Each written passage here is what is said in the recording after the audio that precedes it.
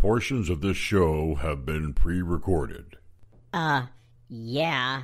It's a podcast rebroadcast. All of it is pre-recorded. You big dummy.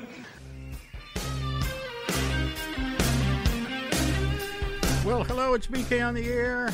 Here live at WBHF AM 1450 and 100.3 FM WBHF. I'm here every Saturday morning from 10 a.m. till noon Eastern. I'm glad everybody's out there. If you can't hear me on the radio, you can always go to download the Tunein app, the free Tunein app, or the free Radio Garden app. You can use either app and listen to the show no matter where you are. It doesn't matter if you're on the dark side of the moon or the Antarctica, deep space. It doesn't matter where you are. If you have a cell signal or streaming way to get streaming, you can hear me anywhere you are. Or you can just stream from our website, WBHFradio.org. I do want to remind everybody, in case you didn't know it, some people knew it, but some people don't. I actually turned the show into a podcast. I don't do a lot of work. A lot of people make a podcast from scratch. They have to get guests and prepare everything and do everything. And I just kind of take the radio show and pull all the local commercials out of it, add some classic commercial to it that you might remember from the days of old, and some sound bites and some sound effects, and I'll goof on what we talk about and just augment it a little bit with a little audio magic, making it special edition, sort of. So if you hear it on the radio, it's going to be sort of different if you hear it on the podcast. So look for the BK on the Air podcast, Anchor, Spotify, YouTube, and SoundCloud. That's the four platforms that I offer it out there. So check it out. You might discover a whole new different show than the one I do Saturday live from 10 a.m. to noon. We got a lot to talk about. Alan Sanders is in here with me, as he usually is every Saturday morning, in case something's going on, in case he's got to go, fix a table, mow grass, get the house ready for a party, I've got a to-do list. Save a daughter from stranded on the side of the road. Whatever you need to save from herself, whatever you need to do. You still have daughters, one at least, that's still in that, I don't know, how old is your youngest daughter? 21. So 21, that's adult, but it's still, something might happen that she needs. You know how the Riddler, the classic Riddler costume was a bunch of question marks on a leotard? Yes, it's very variations of it, yeah. That could be my youngest daughter's outfit. But it's not because she's a riddle, it's because I'm still trying to figure her out. And you know what? If we asked her, she'd say the same thing about you, too, right? I'm trying to figure my dad out. I don't get him. You know. Why does he do that? I got to just hold true. My other daughters, they're older. My oldest, the other day, I said, hey, do you mind if I give you just a little bit of advice? I know this is a dad thing. And she said, you know what? I'm at a point in my life, I recognize you've been around a lot longer. Please. Oh, wow. Tell me what your suggestion. Did the light go off in the side of her eye there? It's amazing when you start having to adult that you start to value the opinions of others instead of just immediately dismissing them. I am 56 years old. Oh, my God, I'm 56. When I say it out loud, it just kind of hit me there. I'm like, I almost fell out of the chair. I'm 56 years old, and to this day, I lost my dad over 8 years ago. And you lost your dad. How many years has your dad been Almost gone 6 now. Almost 6. So it'll be 6 I'm in March. Still, to this day, at 56, having things hit me where I'll be going down the road or doing something, and I'll go, oh, well, there's something else my dad was right about. He was right about that. Yeah, he was right about that. Now, he's wrong about some things, but he was really more right about things than he was wrong, and I didn't realize that as a teen, as you don't.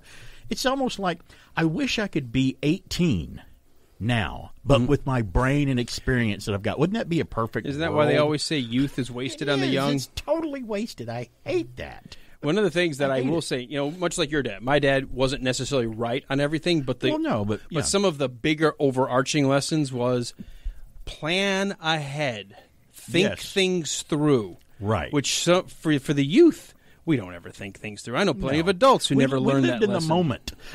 What was popular right then? What's going on right now? Do I need it right now? No. That is the biggest lesson that I learned. Hey, Lee from the Etowah Scholarship Foundation, going by and getting a nice healthy breakfast from our good friends over at Ross's. Healthy breakfast. I love healthy breakfasts. Healthy breakfast and Ross's. I think that phrase is an oxymoron, but I love it's personal. Ross's. Biscuits and gravy with sausage, I think it's healthy, so it is. I get a bacon. I identify that as healthy. I believe it's good for me. It's good for me, right. I will tell you, they're bacon, egg, and cheese. Oh, yeah, I know. I mean, it's made on an actual griddle with real butter. Yeah. And I bet our dads enjoyed good breakfasts, too. Yeah. Now, here's the thing. I work off my breakfast. I know for a fact I go out there and do a lot of stuff. No, I don't know what your excuse is. But I don't have one. I just don't. Because I always run into those people like, well, my grandfather ate this way. Like, your grandfather worked 14 hours a day plowing a farm. You sit for 12, and most of it's binging TV. Right. There's a reason that people from the Little House on the Prairie days stayed fit, because they worked from sun up to sundown, just trying to survive and work the land and do things. Right. And then when they came home at night and had that fat back and bacon and biscuits and gravy and all that, it's all full of gluten. Right. There was no gluten-free back then. There was no fat-free back then. Sorry, do you have a vegan version? Fat-free in those days was don't eat anything. Eat nothing. Dude, that's fat-free. There's Drink also water. a reason why they had so much fat and high-protein diets, because they were working and they needed that to burn throughout the day. They needed energy? Yes, yeah. Because they were actually expending it. And what else did they do back then? They spent a lot of time in the sunshine. Yes, they did. Getting outside. That vitamin D. Vitamin D from sunshine. You know what's funny is see, I'm going to do a side comment because you brought this up. Okay, squirrel. Even during the Spanish flu, hospitals knew to take patients, even if they were bedridden, outside for an hour or so for sunlight and fresh air. And somehow our wizards of smart in the last couple of years forgot all the lessons that our prairie / 19th century, now early 20th century, all of that got all of a sudden forgotten. Well, life goes on, as we always say, and it's always my dad always goes, yeah, well, you don't like getting old. The alternative is bad. Always be. Well, yeah, I'll be grateful. Stop. Be grateful that you're on the right side of the grass. I'm like, and I always am. But we did lose a few people. I may start that off after we come back from a break and Pat McCormick's Golden Rage of TV today, which is on, if you remember the sitcom on ABC, Barney Miller. He's doing Barney Miller Day. It's another new episode of Pat McCormick's Golden Rage of TV. One of the first cop shows I ever remember watching on TV when I was a little kid. It was a sitcom, but it was a cop show. It was set in a cop's office. Yeah. And I'll talk a bit about it a little bit more after he does the thing coming up after the break. But I never watched Barney Miller as a kid. And that's one sitcom I didn't get into and watch because I don't know, I just didn't. My dad liked it, but I didn't watch it. But I'm sure if I were to watch Barney Miller now, it'd probably be incredibly funny to me because I did like those 70s sitcoms. And it was successful for a reason. It was probably very funny. I think it was, and had a lot of good actors in it as well. But, I'm much like you. Coming up after the break. I have remembrances of it. If you asked me to even give me an entire plot of one full episode, I could not do it. I had a great theme, and I might play it after his Golden Rage TV report when we come back. Speaking on there, we're going to take a break now, but we're going to say goodbye to some celebrities that passed away this week. I don't know if I can report on every one of them, but some of them passed away, and one of them, great guitarist, man. If this guy's not on your list of great guitarists that you have, why not? He was a talented and one of the best guitarists ever lived. It's BK on there. We'll also talk about a star who had an accident from the Avengers. Some bad news probably about him, but like my dad would say, he is still alive. And a guy playing pickleball, something weird happened to him, and I'll tell you about that too. It's unbelievable. It's BK on the air. We will return after these messages. Hi, time for timer, and time to make a week's supply of healthy after-school snacks. Now some weekend when it's raining and your mother is complaining because you're hanging around just twiddling your thumbs. Tell your mom that you've been itching to make something in the kitchen, and oh yes, the mess will be a minimum. But the thing that's going to please her is you make it in the freezer, and nothing could be easier to fix. Now just watch as I go through it. Really, all you need to do it is some kind of juice and just a few toothpicks. Okay, now take an empty ice tray and fill it up with orange juice or lemonade or pomegranate juice or whatever turns you on. Then cover the tray with plastic wrap, carefully poke the toothpicks through the plastic, put it in the freezer, and in a few hours, presto, stacks of snacks. Don't wait until it rains before you try this nifty trick. You'll have a fun time making sunshine on a stick. Ever watch kids play with Weebles? It's really something. Hey, hey, look at me and Weeble. Me and Weeble go all around. One day, kids pretend they're flying into Weeble Airport. Next day, they play around the Weeble Cottage. Or if it's real nice, they go out to the Weeble Marina and go fishing. Hey, hey, look at me and Weeble. The Weebles waddle, but they don't fall down. Romperoo makes Weeble toys. We now return to our program.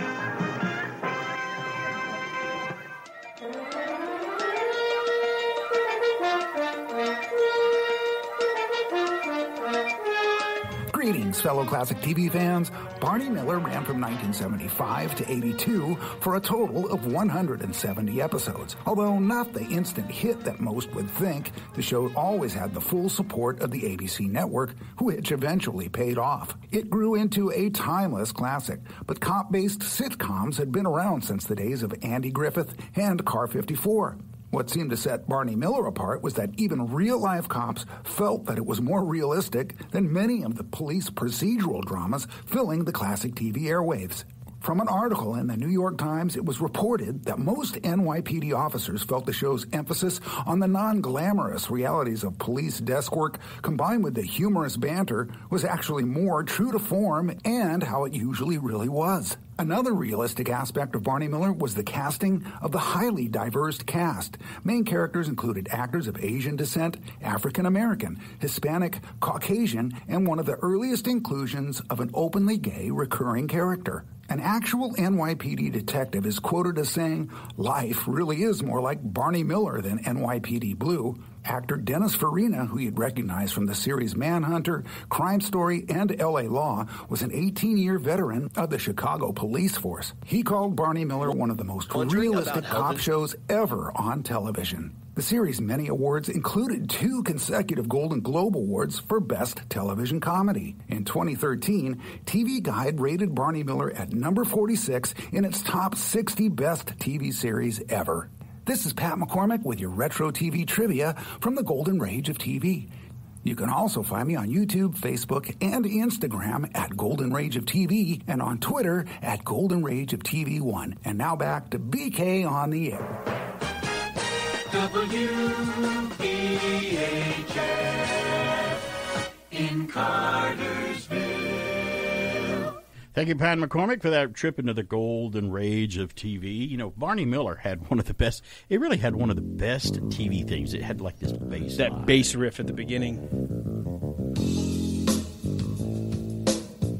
Yeah, man, playing the bass, man. And the guitar comes in, you know. You know, and It's got that 70s funk. I know, I never, if I watched it today, I'm sure I would like it, because back when I was a kid, my dad watched Barney Miller, and I just never got into it and never could watch it. And I was a fan of the sitcoms of the 70s. I mean, even as a kid, I watched Sanford and Son. I watched All in the Family, which, you know, think about it. All in the Family, that's not a kid's show, and in the 70s it definitely wasn't. But it was funny enough to, you know, Carol O'Connor's Archie Bunker. He was just animated and funny enough for me to at least think it was funny, and I liked it. And I love The Honeymooners with Jackie Gleason, which, by the way, believe it or not, Jackie Gleason was first asked to play Archie Bunker, and he turned the role down because he thought it was too crude. He didn't want to get into that type of humor, so he went on to do funny. He goes Smoking the Bandit. And I think that wasn't the reason Jackie Gleason did that, because CBS back at the time was purging a lot of their older. They were taking their old TV shows and going, oh, we don't want this type of stuff anymore. We want cutting edge stuff like All in the Family and the Jeffersons and things like that. So they started getting rid of variety shows. You know, Jackie Gleason got The Axe, Gunsmoke got canceled. All those the Beverly Hillbillies, those old type shows, they were like, that's out. We're canceling those. We don't even care what the ratings are. We're getting rid of them. We're moving forward. So that might have influenced Jackie's. He's like, no, if you cancel my show and you want me to play this guy, I ain't doing that. I'm not doing that, pal. I also know, and this kind of ties into what we learned about Blazing Saddles when we did the show. The podcast, sometimes you're your own brand and you want to protect your brand, because I didn't know this until we did our research that Mel Brooks had approached John Wayne. He's like, there's no other cowboy that everyone knows John Wayne in Westerns. Sure. John Wayne read the script, said, I'm going to sit down and had coffee. He goes, I'll tell you what, this is a very, very funny script. I think this is going to be a very, very funny movie, and I will be the first person to buy a ticket to watch it. But I am not going to be in it. But it ain't for me. I am not going to be in it. Going to be in it. And, you know, that was and it was so funny because Mel Brooks was all excited because John Wayne said, I've read it. Can we meet? He's like, oh, he's coming to meet. And he's like, I think it's funny. It's going to make a funny movie, and I'll be the first person to buy a ticket.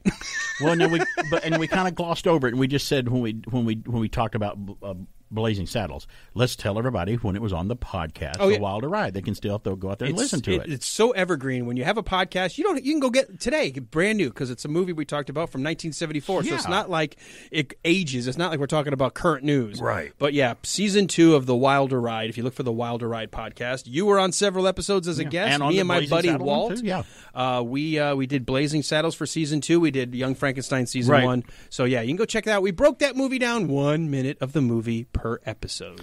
And by the way, I want to always tell you and Walt, give you all a thank you, because when you guys, you especially would ask me, hey, we're doing whatever podcast on the Gene Wilder movie. Do you have a preference on what minutes you want to do? You always give me the option of that. And I'm like, oh, yeah, give me this part because I love this guy and I want to talk about this. And you all have always been accommodated me to whatever minutes I want to cover. And I appreciate that because with Blazing Saddles, it was one of the episodes I was on was when we were talking about Robert Ridgely as the part where he's the executioner in that scene, because I'm a big fan of his. He's a character actor, did a lot of cartoon voices and stuff. And then when we did the Young Frankenstein, I said, listen, can I be on the part of the show? It can at least be on the episode where it's got who's the actor Mars that played the Bruno Mars, not Bruno Mars, it's the singer. Yeah. You know who I'm talking about. Yes. Mr. Mars, whatever his first Kenneth. name is. Kenneth Mars, who played Inspector. What's his name? Inspector. I can't remember his name. But he has that crazy accent. Hold the phone. I wanted to be on the episodes, the part with the he's in when he comes and talks to him. And you guys said, yeah, I could do that. So I appreciate that. And then hopefully the Wilder Ride. I'm hoping the Wilder Ride is kind of still is just more of in hibernation than dead. It's in cryo sleep right now. It's asleep. Okay, so it's like Bucky. We are drifting through Federation territory, hoping to get picked up. The Wilder It Ride may be 86 years from now. The Wilder Ride is Bucky in the Black Panther. He's been put on ice. Wait, it's coming to me. I'm remembering. Inspector Kemp. I remember that all my own by looking it up right here on the internet. So, if the Wilder Ride podcast is coming back, I know it is, and you guys have talked about possibly doing another Gene Wilder movie because that's what you cover, Gene Wilder, and other things. You've done other movies and other specials, and we did a holiday one for July the 4th. Yeah, I want to do. They may become.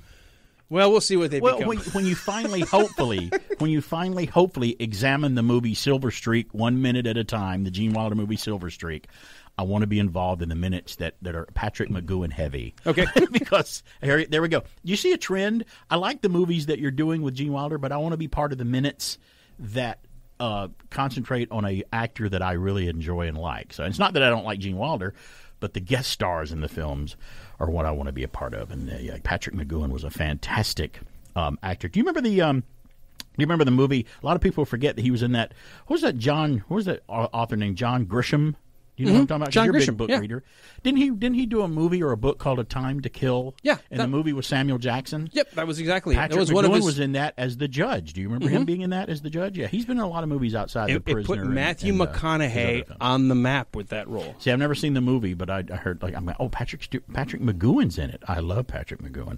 He played King Longshanks in Braveheart with a fake nose, which was undoubtedly one of the best bad guys. I mean, he was so horrible he's good as the character. But he was so horrible. good as that character. But he was great in that film. He's just an underrated actor that just amazed me. His TV show he did called The Prisoner was such a cult classic, where he's number 6 and he's on this.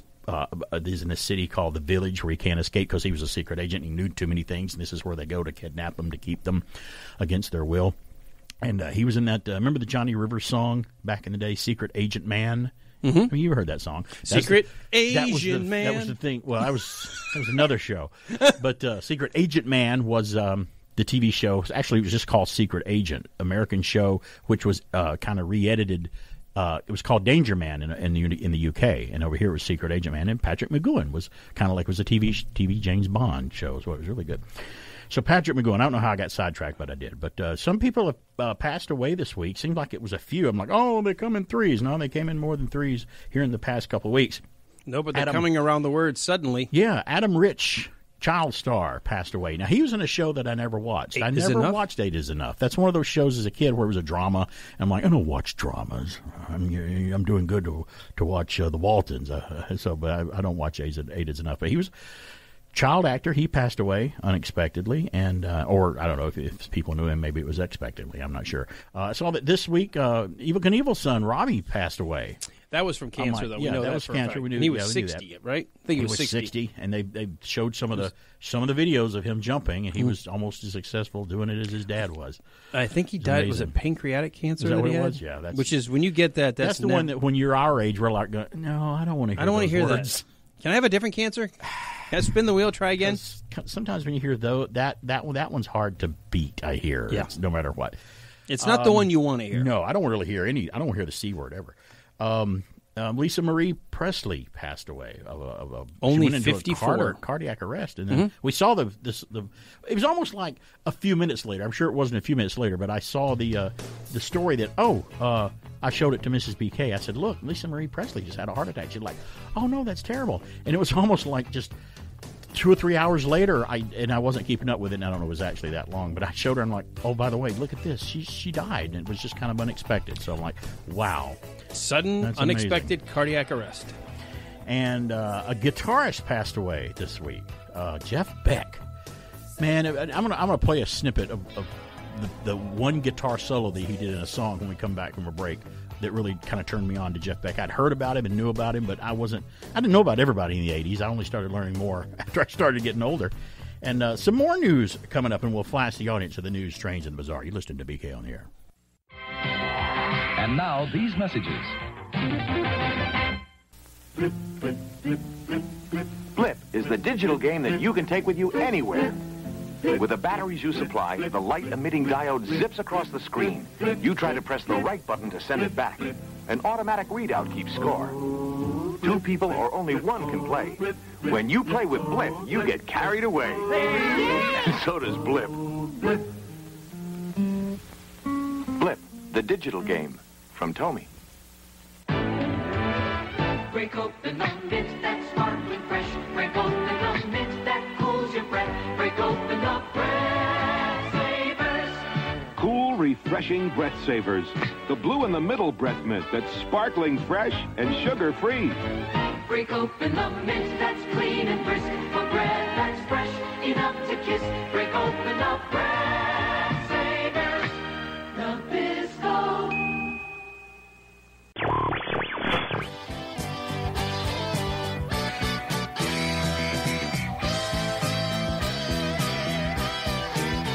Hey, we're back. It's BK on the Air here on AM 1450 and 100.3 FM WBHF. We're having a good time as usual. We never not have a good time when I'm on the air. At least we don't here in the studio. And now comes that wonderful time that we like to bring you the news of the weird, the strange, the crazy, and the bizarre. And I know they're all true because why? I read them on the internet and brought them into the studio. It's a time we like to flash the audience of the news, the weird, the strange, and the bizarre. You know, you flash there from Flash Gordon. You won't believe how many people go, I listen to you just for the news flashes. I'm like, okay, just show you're listening. I don't care why you listen to the show. I got the first news. You're in the room with me and you're ignoring me. I could go home and get that. I was ignoring you. I was listening, believe it or not. From UPI, a California man said a phone call led him to get out of his parked car just moments before it was crushed by a falling boulder. Oh, my gosh. You don't believe in guardian angels? I bet that dude does. Mauricio Hino said he was parked outside his home at the side of a hill in the 20,000 block of Pacific Coast Highway in Malibu, a road that I've driven before, and there's a lot of rocks up there, believe me, when he got out of his car to answer a phone call from his girlfriend. This is so weird. Who asked him to retrieve something from inside the house. She called him just right at the right time. A 4-foot boulder landed on the roof of his car, caving it in when he got out. Quote, the rock is the size of my whole hood of my car. The windshields are all broken and the frame of the car is just all twisted, Hanano said. The rock slide debris was dispersed across 4 lanes of traffic, damaging at least one other parked car. Now, no injuries were reported, but, a coyote was seen leaving the area shortly after the incident very swiftly. So there you go. Hey, close calls, man. I had a few on a motorcycle. Back when I had a motorcycle, I had a close call here and there. Do you realize how fast adrenaline can take your heart rate from 0 to 60? Yeah. Oh, yeah. Mm-hmm. That's that one time where I almost pulled out into the intersection and this tractor trailer decided, I'm going to run this red light. And I'm like, Yeah. Had I stepped on the gas any faster, I would have been dead. Oh, yeah, I know. It's calls, I wonder, All right. was there an intervention somewhere? I don't know. I believe in guardian angels. I do. I've got the next news. Some people would think you're... These are pets. Some people... We're doing lines from two dead guys. I started to go, Sorry. Some people would think you're up to something. They're not entirely domesticated. We'll talk more about those two guys Yes. on this day in history. But they will stay with you forever. All right, I've got the next news flash. It's an 89-year-old Florida woman had something extra to celebrate during the holidays when she received her master's degree. Something extra? 89, got her master's. Joan Donovan donned a cap and gown for a private graduation ceremony outside of her Florida home to celebrate earning her master's degree in creative writing from Southern New Hampshire University. Bravo! Donovan said she graduated high school at the age of 16, but her family didn't have the money for her to go to college. She took some postgraduate courses at her local high school, but education fell to the wayside after she got married and started a family, as would have been the case at that time. Exactly. Donovan went back to school to earn her associate's degree after her children moved away from home, and she graduated with a bachelor's from a four-year university at 84.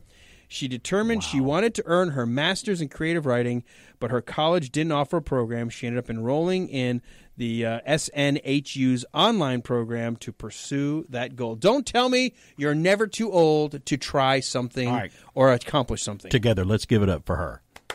Way to go.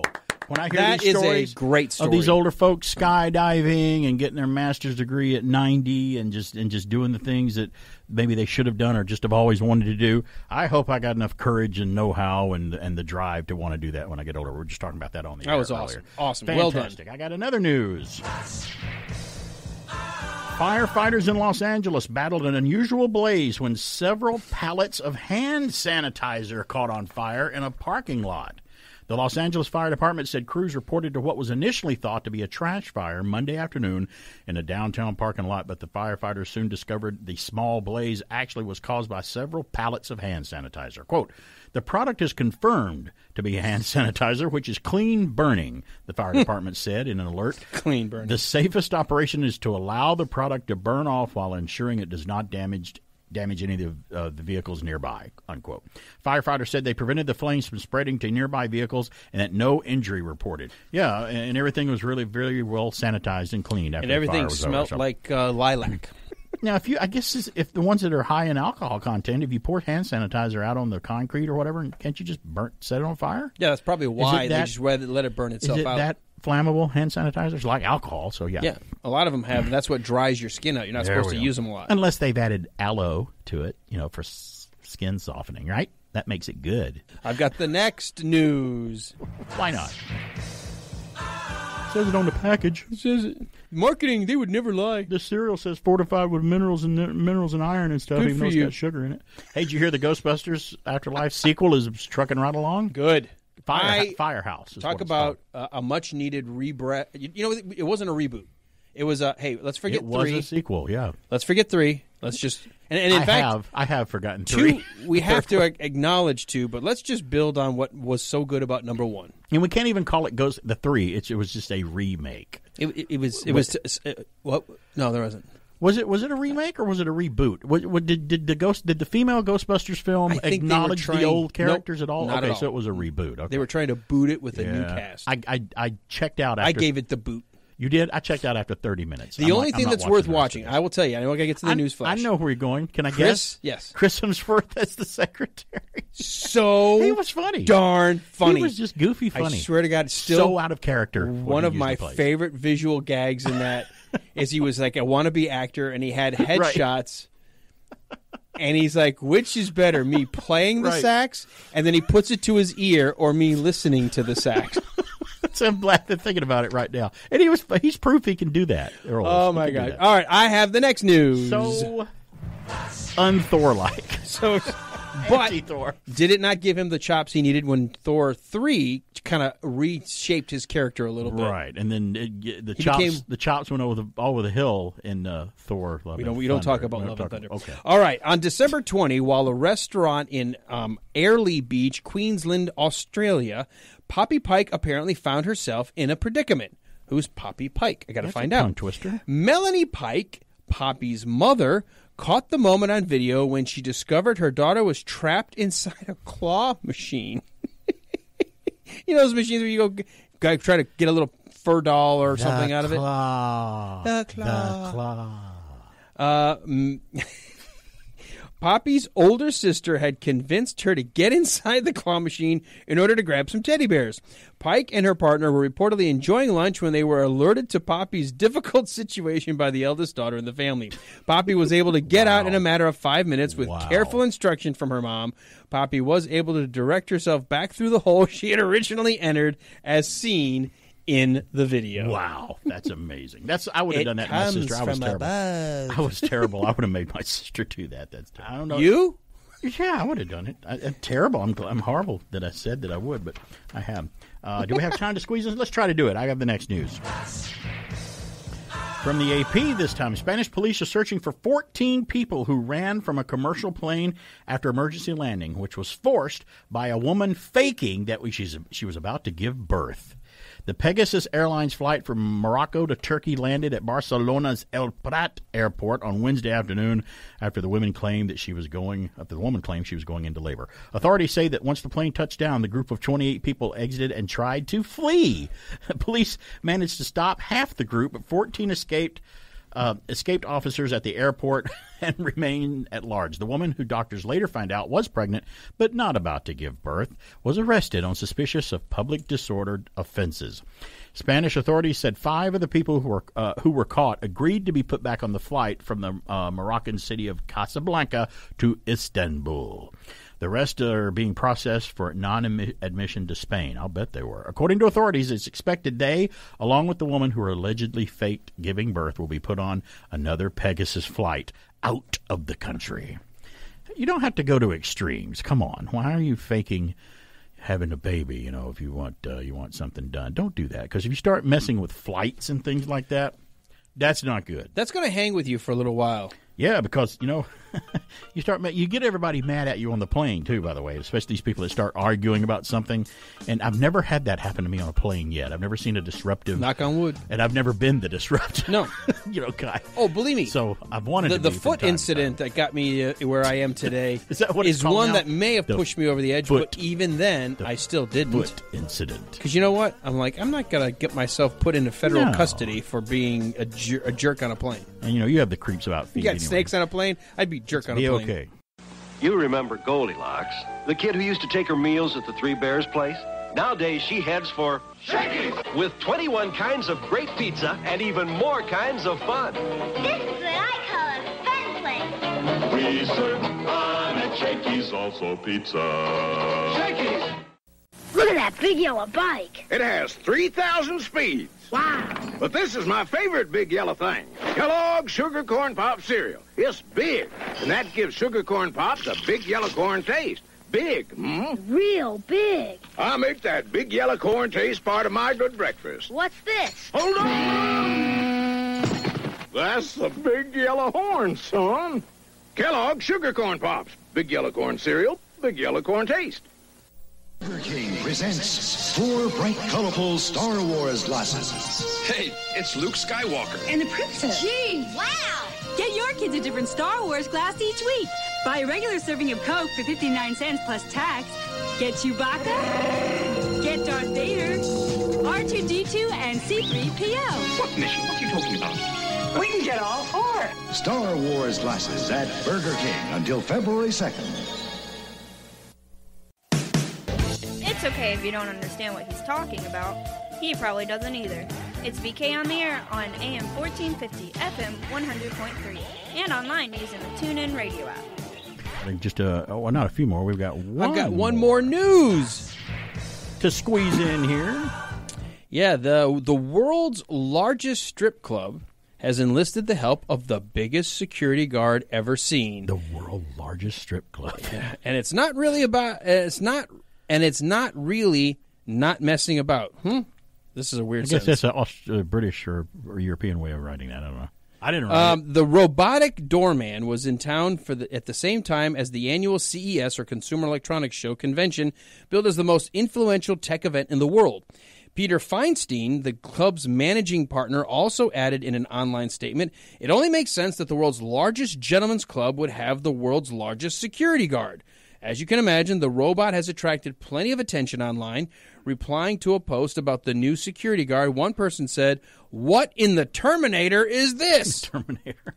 Wow. Well, it's kind of funny you should say that, pal, because this isn't the first tech-inspired stunt Sapphire Gentlemen's Club has pulled. Wow. Back in 2018, when CES was in town, the club unveiled robot exotic dancers. The robots, created by British artist Giles Walker, had heads made from discarded surveillance cameras and body parts from mannequins and car spares. The eerie-looking fembots were also able to gyrate on a pole and mimic the moves made by their human counterparts. Feinstein said, "At the time, this is our 18th year for the club, and we felt we needed to come up with something new and unique." All right. Well, there we go. That's the last news flash. Now, we talked earlier in the program today about some I'll celebrities. be in the back room. So, are you a bouncer? We talked earlier about some celebrities passing away here with BK on the air, and I happened to mention guitarist Jeff Beck, and I wasn't that familiar with Jeff Beck. I know it was in the 80s I wasn't, because I hadn't really started paying attention to things that were really crazy outside of the realm of stuff that I listened to. But over the years, I've discovered Jeff Beck, and what really put Jeff Beck on the map for me is when I was younger, at least in the, I guess in the late 80s when this song came out, I'm trying to think, is he has a guitar solo. He worked a lot with Rod Stewart, and he has a guitar solo with Rod Stewart in a certain song, and this is what really made me first stand up and take note of Jeff Beck.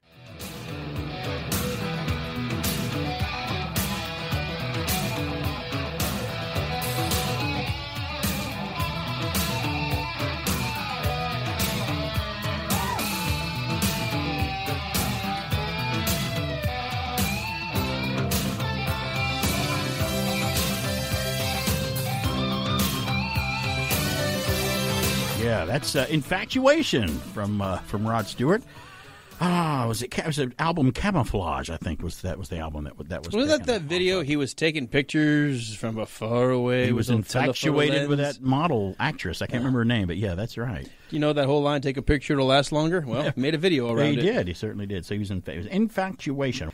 Legendary guitarist Jeff Beck. You and I, we're only talented with the air guitar, and we're pretty good with that. Yeah, but I can't do it. I'm not a music person. I never got it. I tried taking piano lessons back when I was in elementary school. But music is mathematics. There's a lot of mathematics in music with notes and things, and I just couldn't grasp it. I just went I gave up. I'm like, I'm not for this. I'm a music listener and appreciator. I can't do it. It's BK on there. We'll be back.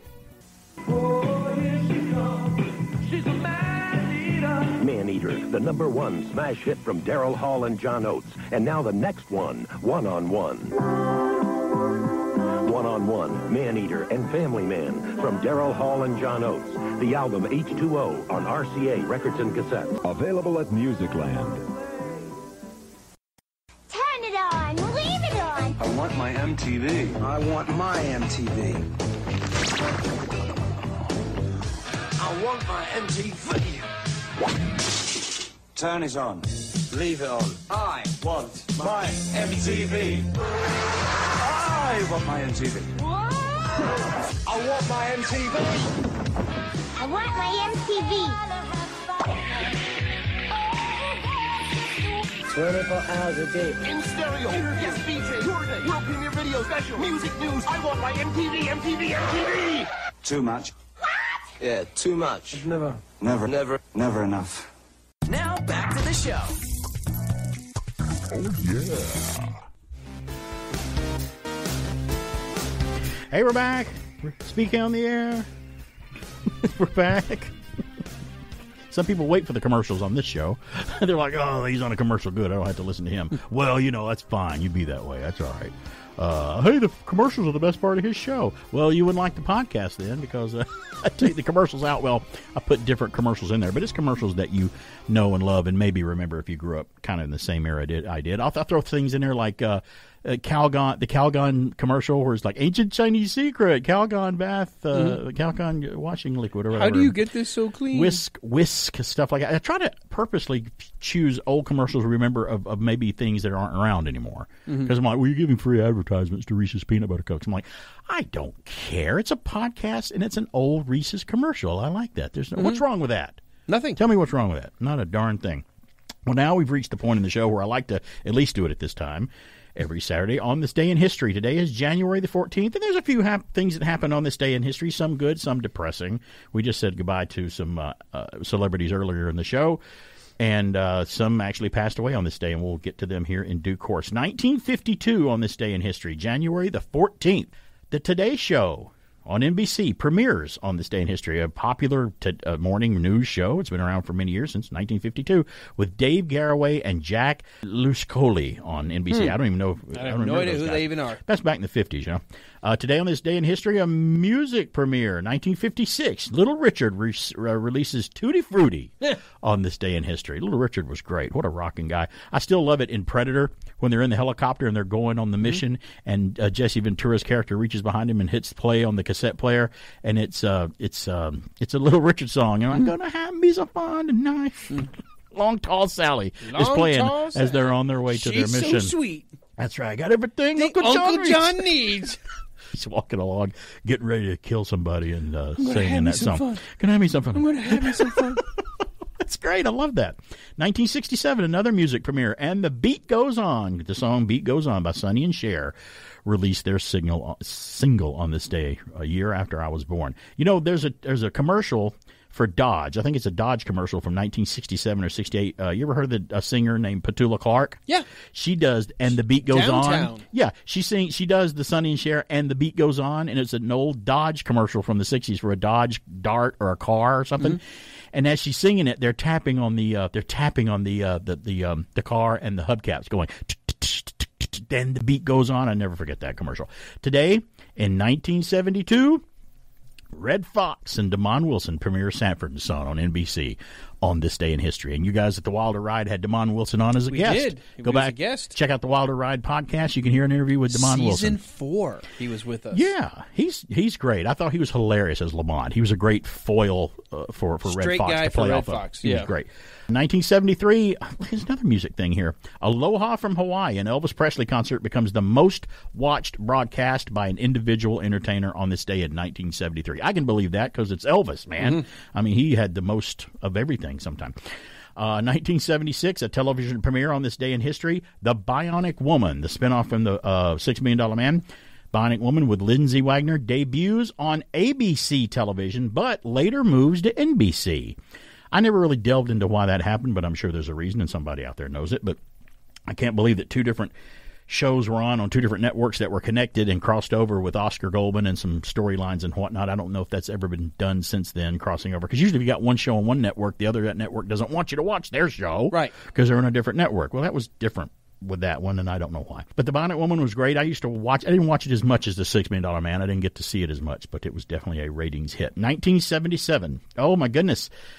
How interesting that we've got two Ricardo Montalban stories on this day in history. One of them, 1977, Alan, Fantasy Island, starring Ricardo Montalban and Hervé Villechaize, premieres on ABC TV. Now, to me, Fantasy Island growing up was a way, it and The Love Boat, it was kind of a way for old TV stars that were retired, some old ones, would come back and play a role on these shows, because you're like, oh, look, Sid Caesar is on an episode of The Love Boat. Oh, look, it's somebody who hasn't been on TV or movies for years, but they're on The Love Boat or Fantasy Island tonight. That's interesting. My wife's watching the new Fantasy Island show, the new one, and I haven't seen it. She seems to like it, so I haven't really checked in and watched it yet. But I think on Fantasy Island, if my memory serves, that Roddy McDowall showed up at least once or twice or from time to time, or maybe just once, I can't remember, as Mr. Rourke's opposite. He was dressed in red, and he represented, I don't know if he was playing the devil, but he was very evil kind of a guy.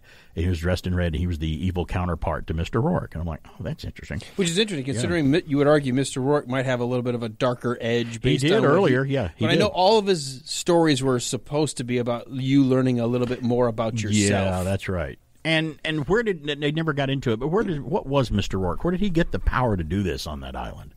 I'm like, back in the day... Was it the island and he was the MC? Back in the day, we didn't need to know that when we were presented entertainment. I didn't need a complete backstory all the time. I think that's why the newer the newer remake of the Texas Chainsaw Massacre maybe didn't do it. Maybe it did well, but it didn't do well with me because they felt the need to have to explain why Leatherface was the way he was.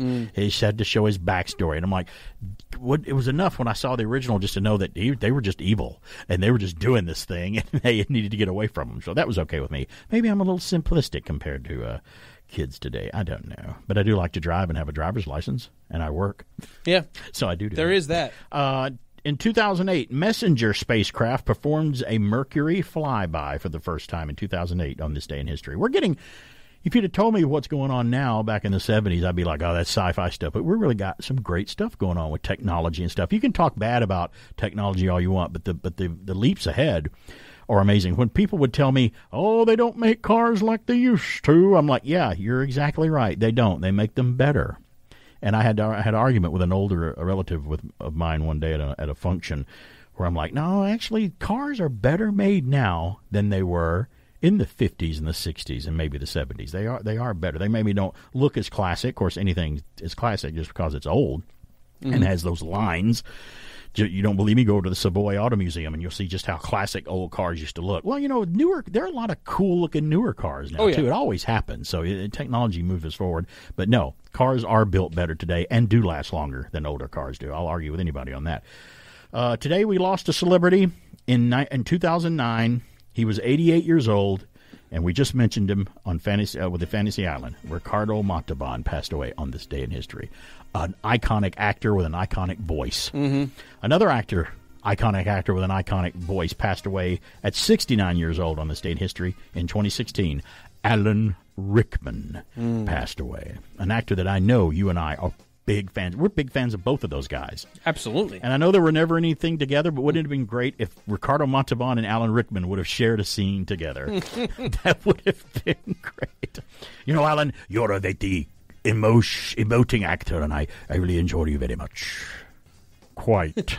The response would be like, clearly, fame isn't everything. It's BK on the air. We'll be back.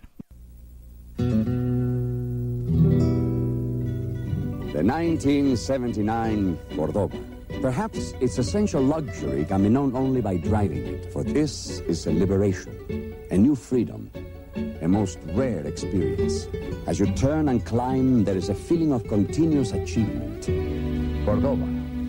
Classic styling, uncompromised comfort. Cordoba, the contemporary classic from Chrysler. Won't just make your food fresh at Taco Bell, Taco Bell. Then you feel your taste buds tingle. Taco Bell, Taco Bell. Won't just make you a burrito or a tasty enchilada. Tostadas and tacos made up fresh at Taco Bell. Put a smile on your face. Taco Bell. Everybody loves the taste. Taco Bell. 'Cause we're a fresh food place. Taco Bell.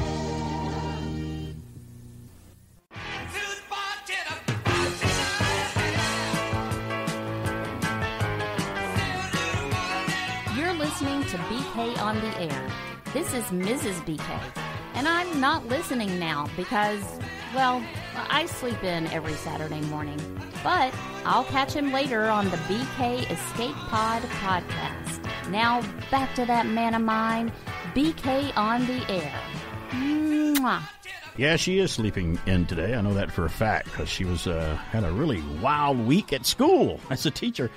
I almost feel like I live with a student that has to go to school, a teenage student, because in the morning I hear the same thing parents used to hear when your kids are going to school. Oh, I don't want to go to school today. Can I just stay home and play sick? I'm like, no, you got to go to school. Come on. Come on, let's get to breakfast. Let's get going. Get dressed. Let's get ready to go. Come on. Don't make me turn the light on. Don't dawdle. Come on. So she's deserved a well-deserved sleep in today for Mrs. BK, and she's doing it. I want to continue on with On This Day in History. We got through all that, but let's go to birthdays. Every day is somebody's birthday, just like every day has something happened from history. Some are not as interesting as others. Sometimes I have to really look to find out things on this day in history. Some have too many. I have to admit I can't do all of them. Today is Mark Goodson's birthday today. Alan, you ever heard the name Mark Goodson? Wasn't he like he created the Family Feud and some other game shows? He and his partner Bill Todman, his business partner Bill Todman, you always heard at the end of these game shows, a Mark Goodson and Bill Todman production. Oh my goodness, I've Got a Secret, The Price is Right, Password, Match Game. They had so many game shows under their belts. Well, he died in 1992, but today is Mark Goodson's birthday. Today is an actress's birthday, very famous actress. Everybody remembers her, Faye Dunaway, American actress. Chinatown, Bonnie and Clyde, Supergirl. I mean, she's been in so many productions and so many things. Mommy Dearest, where she plays Joan Crawford. And you know what? I love that movie where she plays Joan Crawford, Mommy Dearest. Have you ever seen that movie from the early 80s? Great biopic about Joan Crawford. And she, to me, it was a role of a lifetime for her. And I think that she shuns that now. I think that she won't talk about that. And I don't know why she doesn't like that movie. Or maybe she's warmed up to it since then. But there was a time, I think, where she wouldn't talk about that in interviews or something. Well, it is a little disturbing seeing an adult beating up on a kid. Yeah, but it's a role, though. I mean, it's a role. But I don't think that was the problem she had. Are human beings flawed? Do we sometimes she was playing one. Person? She was playing one. Maybe that's why she didn't like being. I think sometimes people go, "Wow, it's one thing to play a role, but you did that so well. Maybe you are like that." Well, and people will make that mistake. People who don't really have all their bread done upstairs would actually think Larry Hagman was an evil guy because he played JR on Dallas. I mean, come on, please. That's those are what I call. We talked about it with Poltergeist, the guy that the landlord, the land developer. He had a gig in Canada helping being like the spokesperson. He was for a good actor too. A grocery chain, and after Poltergeist, there was a letter campaign demanding he no longer represent the grocery chain for what he did in Poltergeist. Why do humans decide to do that? Do they have a little something off kilter? Because I'm like, okay, I can always separate that. I mean, we can. They're the people. I call them Beatles screamers. When you look at videos of the Beatles or Elvis, and people are screaming and passing out because that person is just singing a song, people like that scare me. Right. That react like that. You're that emotional over a person who sings. Get a grip. And it wasn't just kids. It's sometimes adults doing it. Mm-hmm. Oh, I'm so crazy for this person. I can't stand it. Well, I'd throw them into that group. Today is another actor's birthday. He played Apollo Creed in Rocky, played in Predator. He was Action Jackson. He's even in The Mandalorian. Carl Weathers' birthday is today, so we celebrate Carl Weathers' birthday. Another guy that I thought was great. Now, when he broke out with his own solo movie, Action Jackson, I was looking forward to it, and I watched it. It wasn't that great. No, it wasn't very It wasn't that great of a movie, so I was a little disappointed in it. But it was his first, I think, starring vehicle. He was the actual main star of that film. And today is an American screenwriter and director's birthday that we both admired, and we think he's very talented. Lawrence Kasdan's birthday is today. You know, anytime he puts his name on something, I'm like, oh, this is going to be good. Lawrence Kasdan's one of those guys that can he's got it. Like people that can, musicians that we talked about earlier that can write music, know music, just see music in their heads or whatnot. I admire the people who are very talented storytellers, too, because I'm like, oh, I could try to write a story, but it's not going to be anywhere near the quality or the caliber of a Lawrence Kasdan or a Peter David, one of the best comic book writers that ever lived, all these writers, Edgar Allan Poe, Shakespeare, all these people who can write. They can take a writing instrument, where it be a pen, pencil, quill, whatever, and think about something and write it down and then modify it and put it together. I'm amazed at that, too. It takes talent. Some people think they can write that can't, too. So right. we have that, too. That.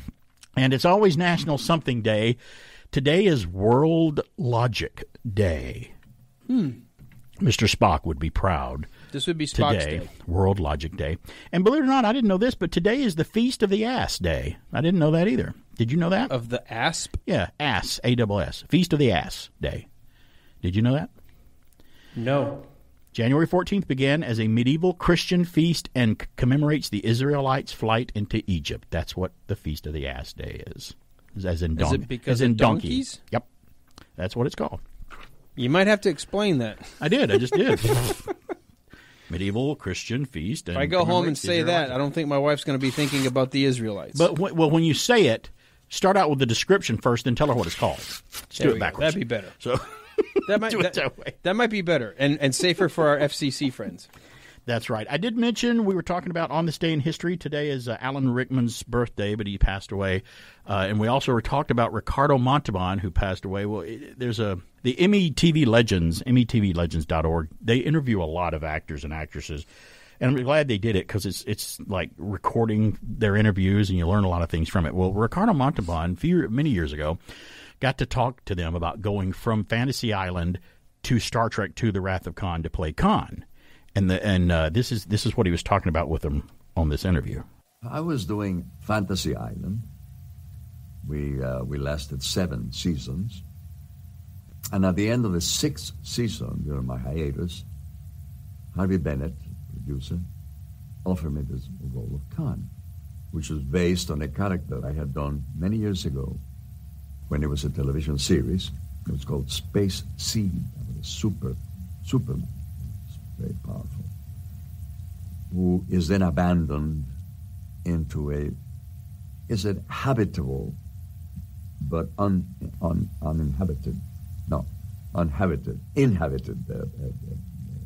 planet, and he's left there, and that's it. That was so. Now they go through all the different villains to see what the next show is going to be, because the original show was the villain was a ship that is computerized somehow. Something goes wrong to kill, Kirk and the Enterprise, kill him. Now, the concept is interesting because there you have as an enemy a man or an object that has no fear whatsoever. It's just to kill. It's computerized. Very interesting. However, there was no communication. Oh, here it comes. Here it is, and suspense. But there was no communication, so you have to have a real villain. And they went through all the different villains, and when it came to mind, they said, wait a minute, it'd be interesting to see what happened to him in that planet. He was abandoned. And that was how the thing was born. Well, let's have Ricardo. It's many years later, older now. And when they offered me the part, it isn't that I think that there is a part that is too small for me. No, but there was in a way, because after 6 years of Fantasy Island, which is a very successful series, I wanted to be on the screen with a more important role.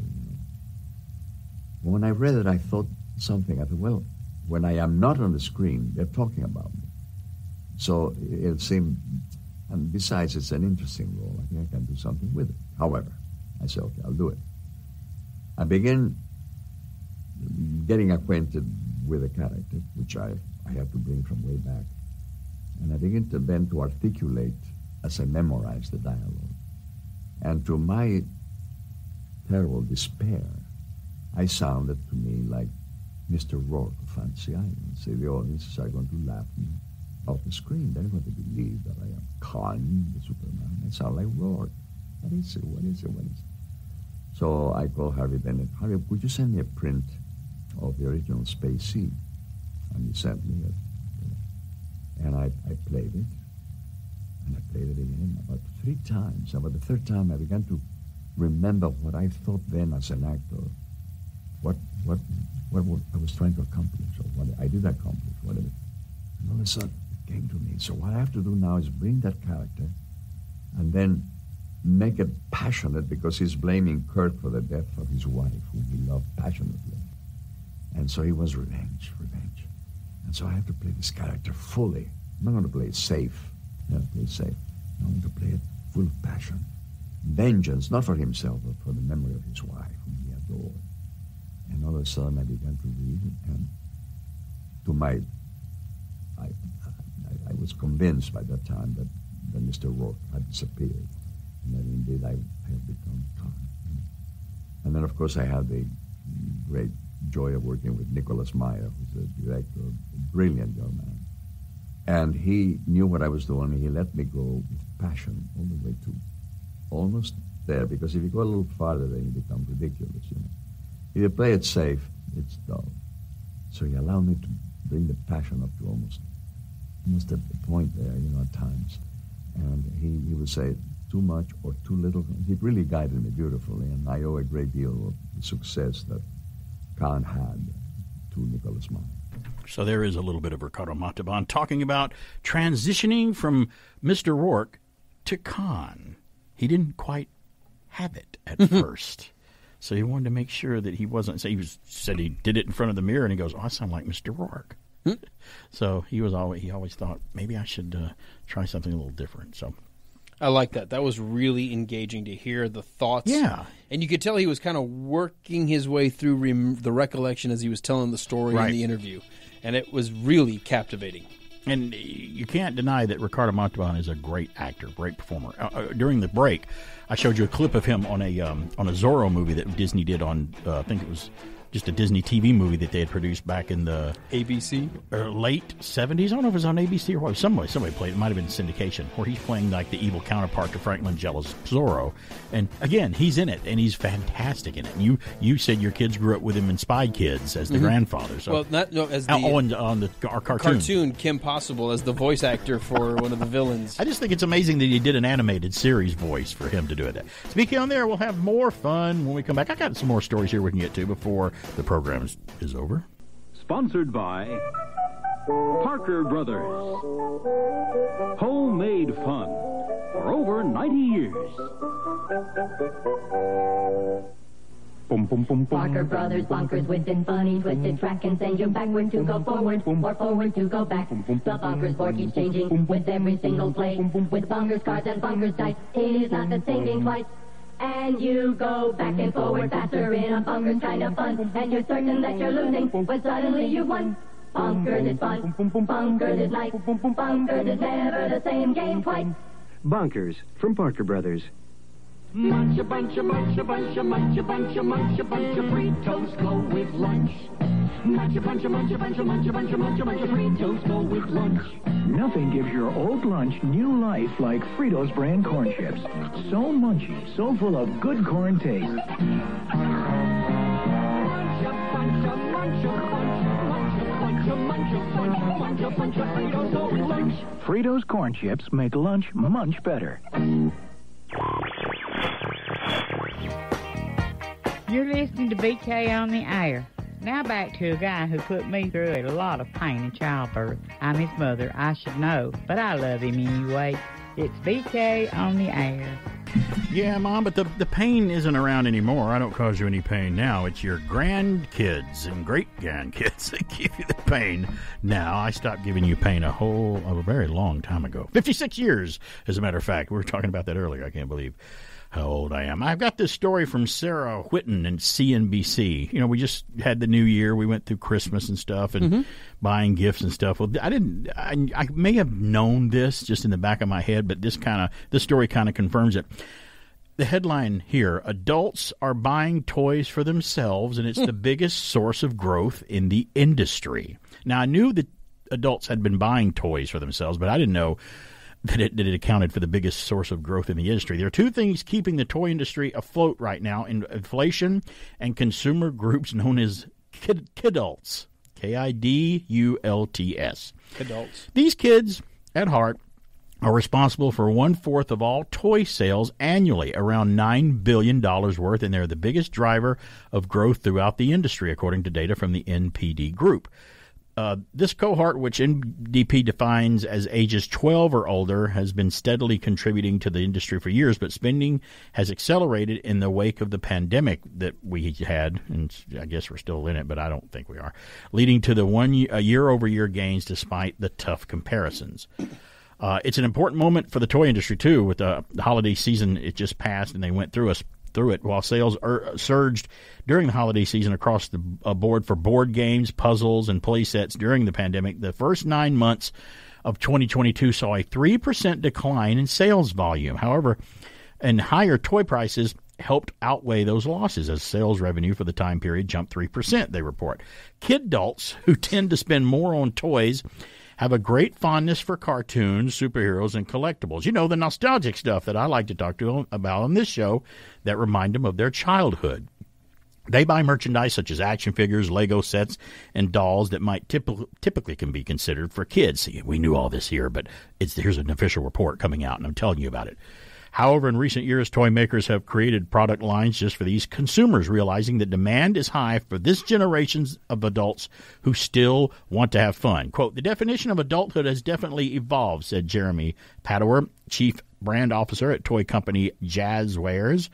What it used to mean to be as an adult was to be very upstanding, serious member of society. And to do that, you had to demonstrate it intellectually, emotionally, in every other single way. I think you can be one of those and still buy toys, can't you? He also says, now we feel a lot more free to express our fandom as part of our adulthood. He said, well, I'm glad this story is finally coming out and making it big. And it was kind of something that we've kind of known about kidults. I just didn't know that they had a phrase for what we are all along here. In the 70s and the 80s, the toy business began to shift away from being an industry that was just about the next innovative item and embraced creating more products based on entertainment franchises. Well, duh. To be sure, there were toys based on movies and TV shows prior to this time, but it is when the trend kicked into high gear. That was late 70s and early 80s. The kid-dulting trend started to rise in prominence around a decade ago as superhero movies and comic book culture exploded into the mainstream. It became more consequential to the bottom lines of toy companies in the last 5 years, says James Kahn, editor-chief of the Toy Book and senior editor of the Toy Insider. I'm familiar with the Toy Insider, but not the other one. Now, toy manufacturers such as Lego embraced these consumers and created lines often tied to nostalgic entertainment properties just for this type of demographic. Hasbro's Black Series for action figures is an example of this, tapping into the desire for high-quality Star Wars and Marvel collectibles. Even Mattel has lines from Barbie and Hot Wheels that are designed specifically for a group of buyers. Toy companies have even begun creating their own television and movie content in order to support toy lines. Mattel launched its own internal movie company and is set to release Barbie, which is coming up, the movie Barbie, in July of 2023, and Hasbro bought E1E, and will set Dungeons & Dragons Honor Among Thieves in theaters in March. I think that's with Chris Pine is in that. It is, yes, sir. These films are not designed for young kids, instead catering to this older group of toy-loving consumers. Other brands such as Funko Pop have always catered toward adult collectors who are they're always in tune with their inner kid. And a lot of people are. And people who listen to this program probably already knew this, but we just wanted to make it official because now it's being reported out there in the media, and they're actually now finally, recognizing this. Thank goodness the media is so quick on things to notice what's going on. So on top of things. I think I've known that since the 90s that was going on. Oh, yeah, adults buy toys. I know a few. I've known a few to buy toys. In fact, got a couple of friends that have, or at one time had the biggest, Commander Clark had one of the biggest Star Wars collections, not the biggest one in the world, but the biggest one personally that we know, biggest Star Wars collection of toys. And Sean Murray had a huge Indiana Jones collection. And we'd go to their house, and I was just like, I didn't even know that they made a toy of that for Indiana Jones. That's fantastic. It was almost like walking through a museum. And I looked at him once, and I think he had a reproduction of the Cross of Coronado, and I said, this belongs in a museum. Just kind of confirmed the line from the movie. So, what's it doing in your collection? It belongs in a museum. But so do you. I don't. Dr. Jones, boy, isn't it funny? Now, I'm gonna get off the rails and and get distracted by a squirrel here for a moment. The guy that plays the guy with the cane that said that to Indiana Jones, who he's been chasing for that cross through. Yeah, the white guy, the white suit. It's like Panama Jack or whatever. That's the same actor. I'll give you a little 6 degrees. It's not Kevin Bacon, but it's a connection. Do you remember the Van Leeuwen from Aliens that was telling Ripley they were firing her, holding her responsible for what happened in Alien or whatever? Same guy, same actor. That's in Aliens, talking to Ripley as the old guy in Indiana Jones. He's an American actor. He's been in a lot of stuff. He played a role in Space 1999. And a lot of other British productions, but he's an American actor that lives in England and is an actor there and just was more successful there than America. So I can't remember his name. But they wanted a foreign-sounding guy for their shows. Yeah, and he's foreign to them. Hey, you do as that, we know, you do that Yankee accent really well.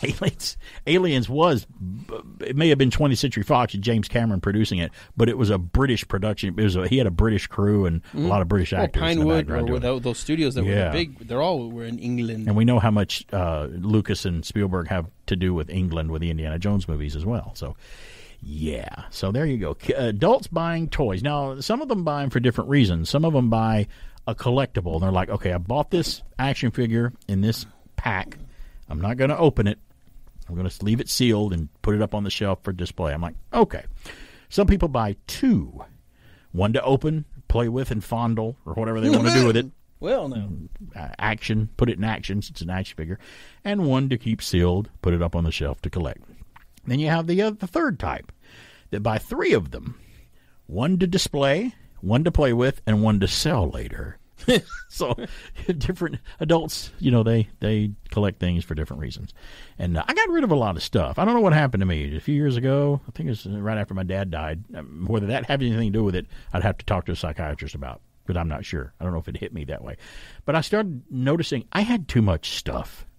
I got too much stuff, and I didn't get rid of everything. I purged a lot of stuff. I'm like, if I haven't touched this or looked at it in a year and it's got dust on it, it's gone. Because I can't keep amassing things because we're going to move soon. We got to buy a new house and consolidate and do this, that, and the other thing. And when we buy a new home, we're downsizing. Our new home is going to be a little smaller than the home we're in now, but it's going to be new, and it's going to be big enough for the 2 of us, obviously.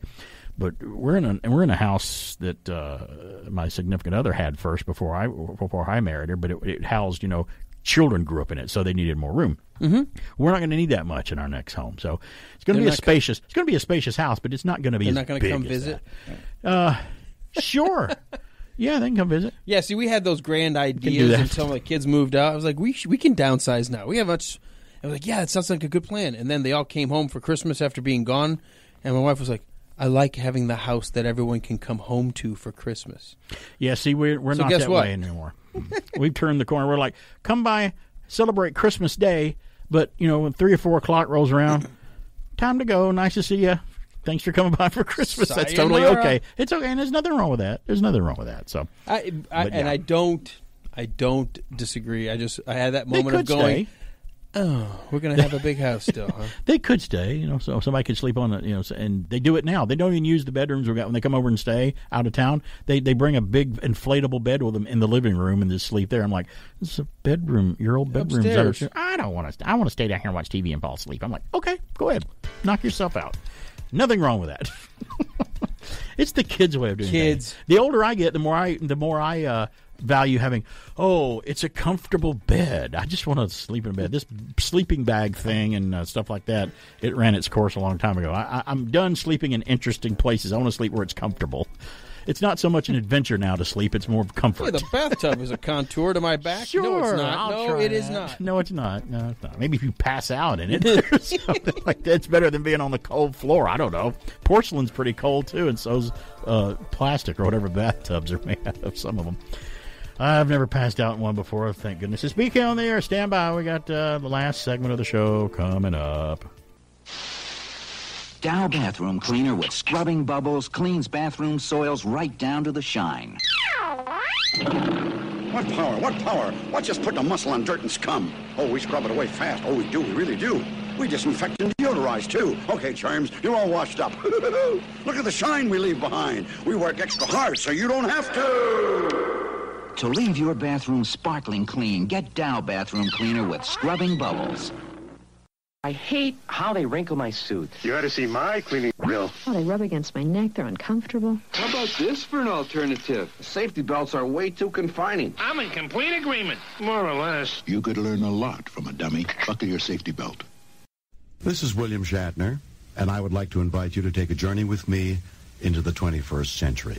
So take the next few minutes and listen very closely. You'll be amazed at what you hear. Okay?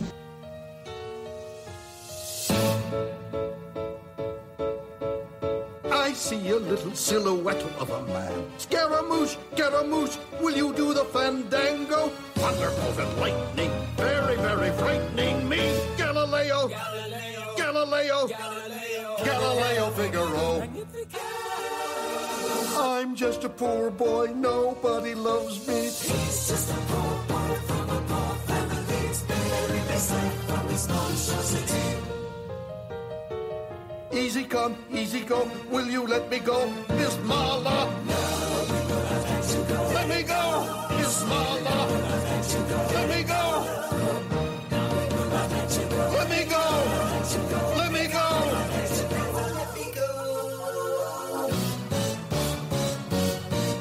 Mamma mia, mamma mia, mamma mia, let me go. Beelzebub has a devil put aside for me, for me, for me. Bohemian Rhapsody. Oh, what a great song by Queen. Obviously, that is not Queen doing that version of Bohemian Rhapsody. That is the big man himself, the Shat, William Shatner, with Bohemian Rhapsody. You're in the hands of an adolescent. I believe you have managed to shock me today. Good. I always like to try to manage to shock you from time to time. Why do I play that, you ask? Well, I play it because from Slash Film, there's an article come out that I had no idea that this was the case. Mike Myers had to fight to get Bohemian Rhapsody for that famous Wayne's World scene. Remember the scene where they're driving the Wayne's World mobile? It was a little, I think it was an AMC Pacer, wasn't it? Or there was the Gremlin. I can't remember which car it was. They had this goofy car that they drive around because they were just a bunch of goofballs. And they started headbanging to that version, that part of the Bohemian Rhapsody by Queen. If you've ever never seen the 1992 film Wayne's World, you probably know about the scene where the main character sings Queen's Bohemian Rhapsody in the car. It's one of those film moments that stick in your head forever. Wayne's World was based on the reoccurring, as we remember, Saturday Night Live sketch created by star Michael Myers, which his character, Wayne Campbell, and his best friend Garth Algar, Dana Carvey, host a cable access show in Wayne's mom's basement. I remember doing a cable access show back in the 80s. They were the rage back in the day. You could do a cable show about anything back in the day. In fact, it was the second feature based on a Saturday Night Live sketch after the Blues Brothers was the first to get a sequel, by the way. And I didn't know that. I'm like, had it been that long since the SNL, I guess, based thing had been a movie? I didn't know that. On the fictional show, Wayne and Garth wax poetically about women, cool stuff, and the music they love. The film and the sketch spawned a ton of lines that people, or me, or people like us, quote, like, party on,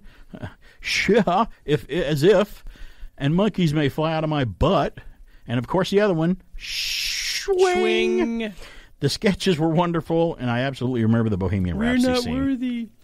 I remember that like it was yesterday. It's already a pretty cinematic song full of wild tempo and style changes, crazy high notes, group harmony, the stuff that Queen was known for. And if you've seen the movie Bohemian Rhapsody starring fabulous. Who plays Freddie Mercury?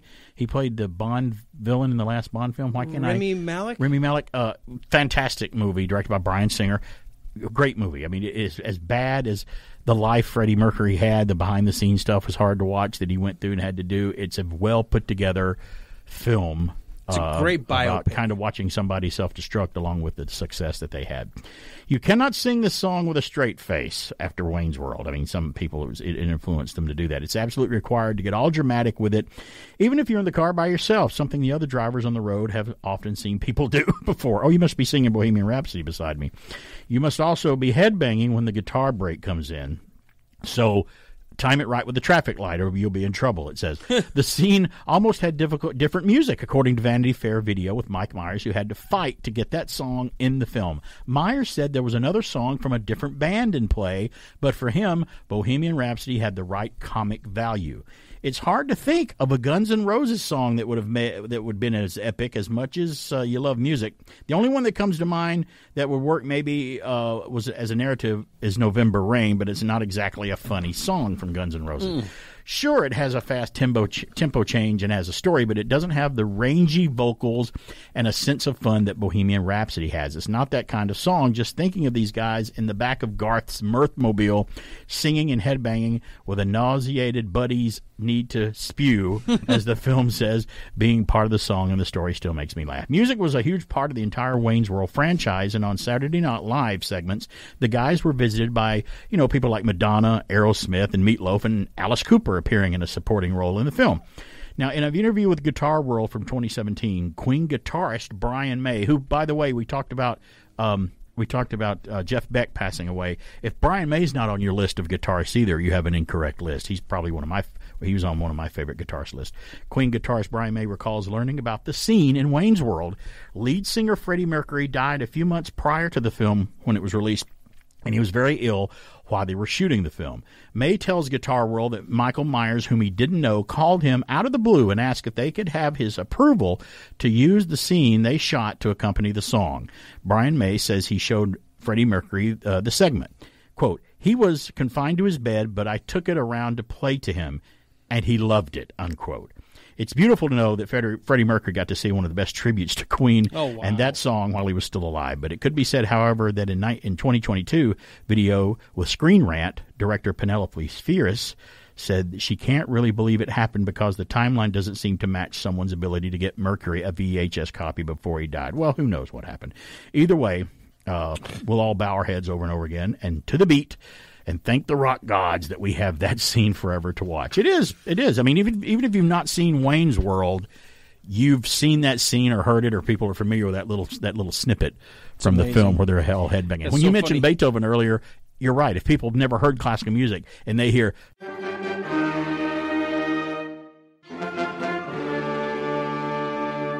They've heard that before. They know what that is. So there you go. I love the scene when Garth takes the little Dixie cup out of his pocket. Yeah, and he has to unwrinkle it. If you're going to spew in here. It's like a Dixie cup. Aren't they in his car? He doesn't want him to do that. It's like so visually ridiculous, and he delivers it like he really means it. He said, what was it? Awesome. Dana Carvey did an interview where, because he has to hold his mouth in that position to do Garth. He goes, after so long doing that, it starts to hurt his jaw and stuff when you hold it in that permanent position. And I think Billy Bob Thornton said that as well of Carl from Sling Blade, because he has to contort his face into Carl's face and then talk in that voice, But when you look at him, when you look at Billy Bob Thornton, and I've seen him in an interview go right from Billy Bob into Carl from Sling Blade. He changes his face to where he's almost unrecognizable as Billy Bob Thornton. It's amazing how he's able to do that. It's crazy. Whooped him upside the head real good. You know who else was able to do it? The first guy to ever play Dr. Jekyll and Mr. Hyde in a silent film was Barrymore Sr. It's John Barrymore's dad and Drew Barrymore's great-great-great-grandfather, I guess. But when he became, they didn't use a lot of makeup on him in the first version, the silent version of Dr. Jekyll and Mr. Hyde. He just contorted his face in a way and messed his hair up and stuff because, they didn't have a lot of effects back then. He changed his face. I want to show it to you on the break on a YouTube video. He changed his face in a way where I'm like, that's almost impossible. How can you make yourself not look like yourself at all by just changing your face and holding that and holding it? That's talented. You and I were talking earlier today about acting styles. Actors, since Mercado Montalban, it's the date of his death, and it's the date of Alan Rickman. We talked earlier this morning on your show and off the air about actors who have their own style. We can talk about it again because we didn't do it on this show. People didn't hear us. Some of the actors that act, but they actually created their own way of acting because they're so easy to imitate. We talked about Al Pacino's that way. He's just, Al Pacino, that's him. Alan Rickman was that way. Christopher Walken is that way. How many people do Christopher Walken? There's so many Walken impressions out there. It's great. And I played... and you know exactly who's being imitated when you see it. I played a snippet. William Shatner. Yeah, I played a snippet from Shatner doing Bohemian Rhapsody. He say what you want about him, but he created... He's in that group of his own style of acting, and he's been successful at it. People can make fun of people like, William Shatner's not a good actor. William Shatner's a good actor because you wouldn't have accepted him as Captain Kirk all those years and convinced that he was Captain Kirk or whatever he was playing. He may have that stage way of overacting or whatnot, but that's his style. Funny, didn't he win a couple of awards for Boston Legal? He won an Emmy, I think, for Boston Legal. So they don't think they just give out Emmys or whatever.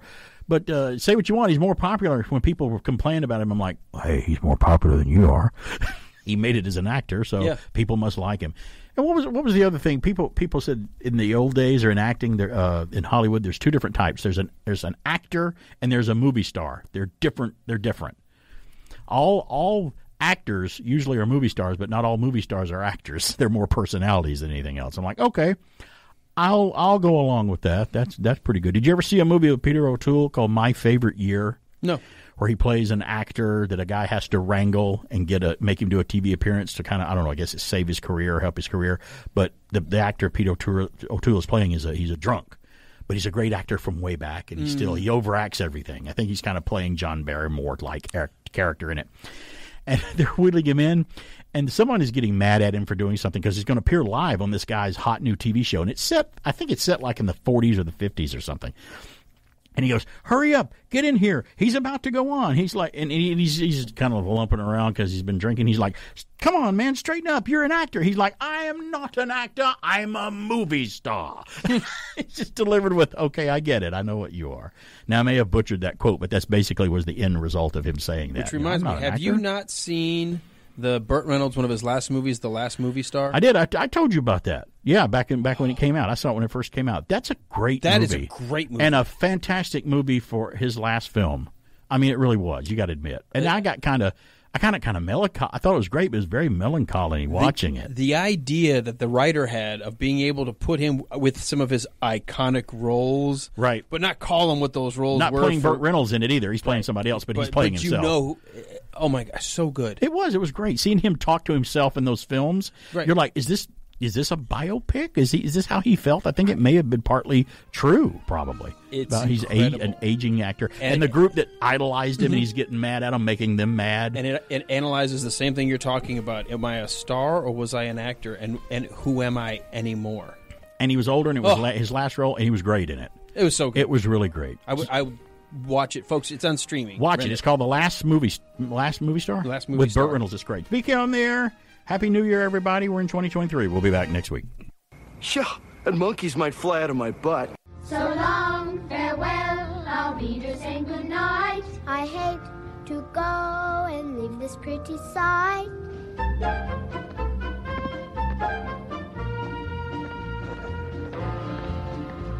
So long, farewell, I'll be just saying adieu. Adieu, adieu, to you and you and you.